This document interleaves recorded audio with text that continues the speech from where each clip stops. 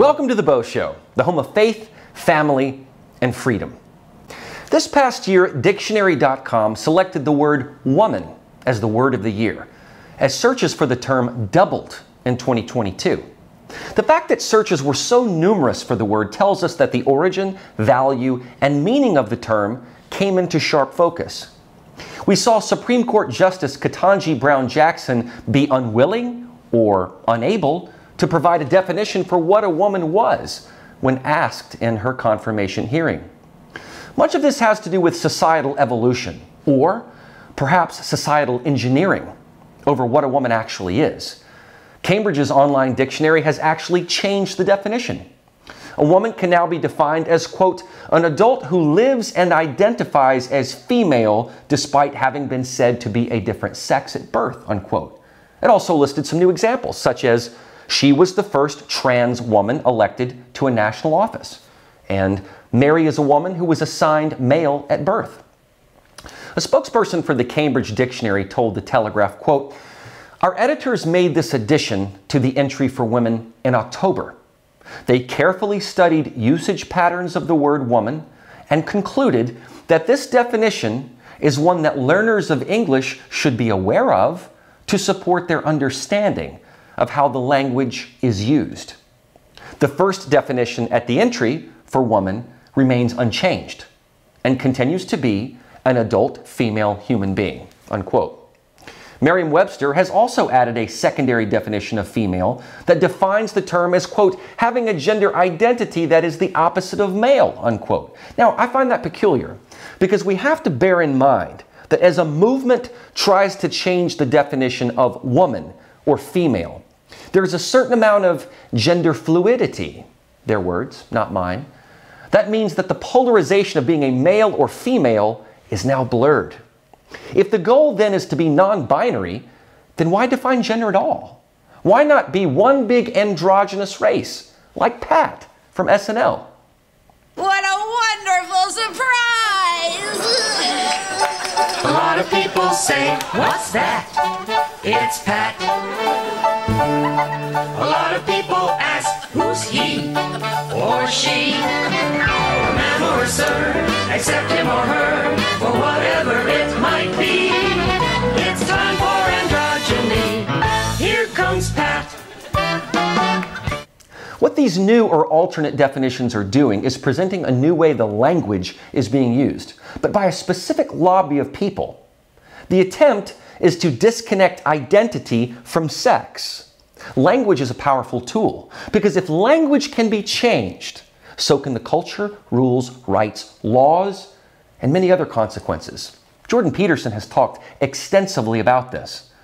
What used to be a push for gay rights has now expanded into trans rights, and part of that has been to reshape the language.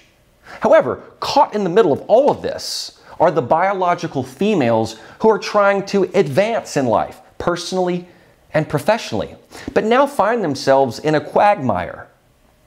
The biological males who are transitioning to females are calling themselves women, and so it could seem that, wow, finally, men are stepping up to the plate for women's equality. But wait, that's not entirely true. It is men who have taken on all the identities and aesthetics and qualities of women, calling themselves women, that are all now for equality and women's rights. It's like, wow, men are becoming feminists by becoming women?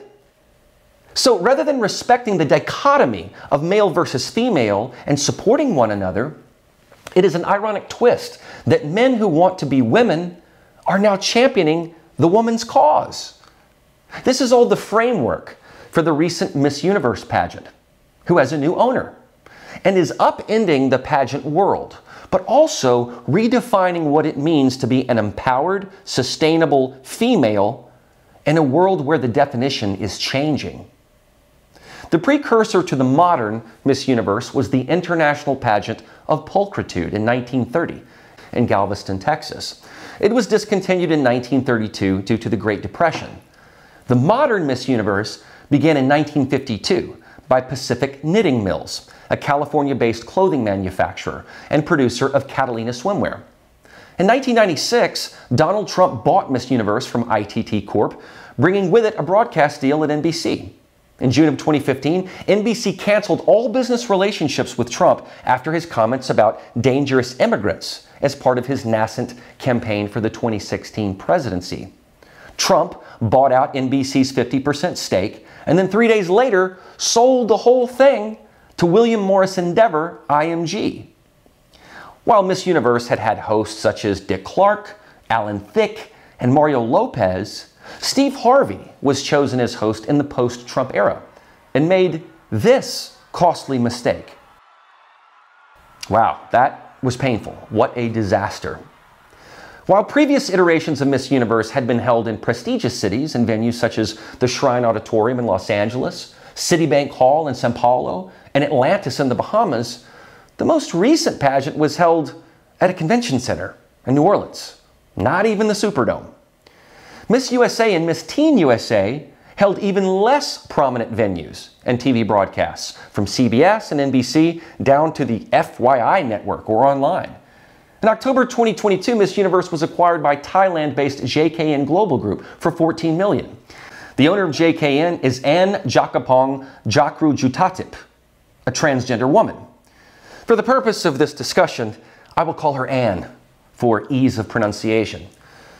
The pageant re-upped a broadcast deal with the NBC-owned Roku channel. Anne's career is not very well documented.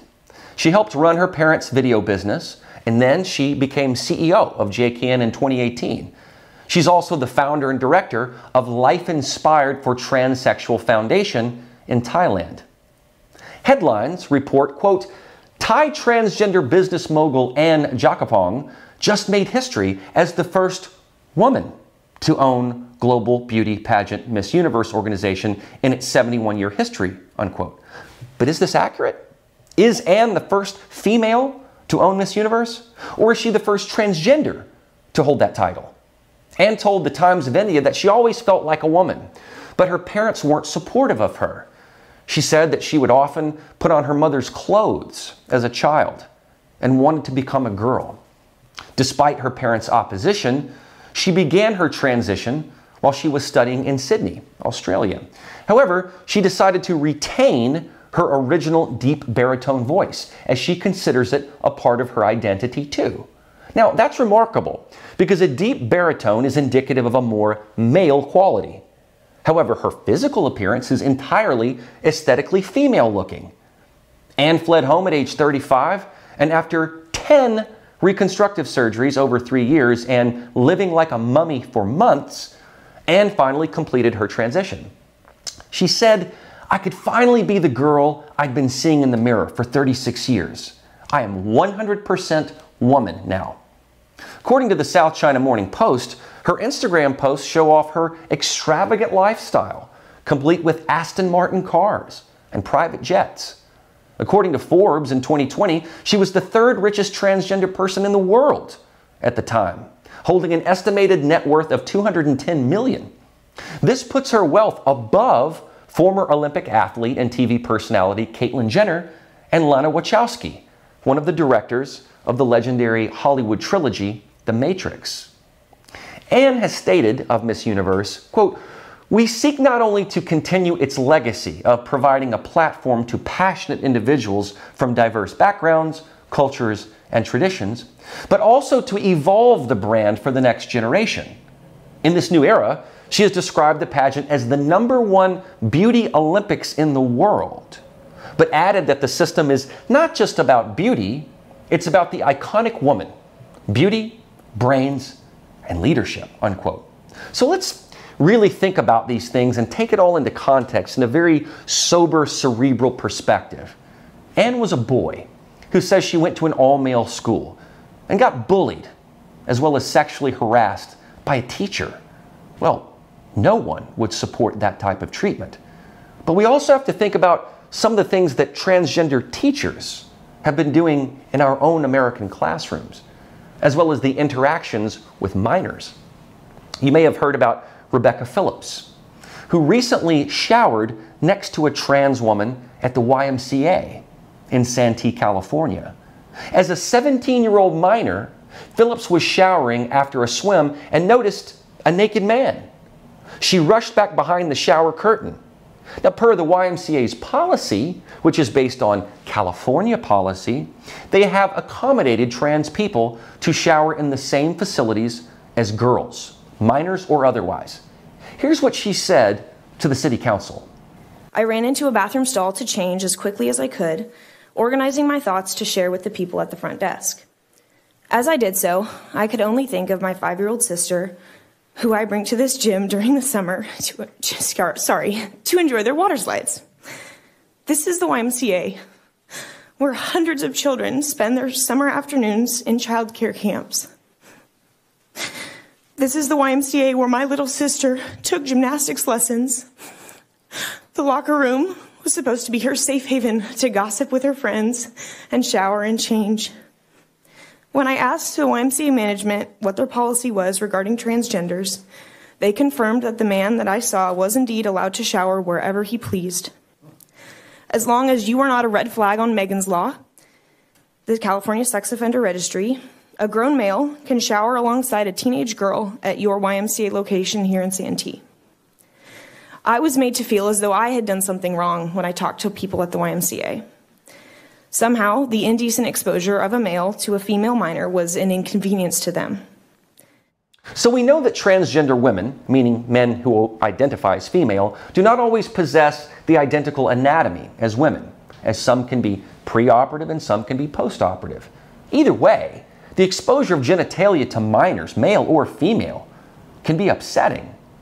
The policy of the YMCA, in attempting to be inclusive, per California's loosey-goosey policy, allows that kind of adult-minor interaction.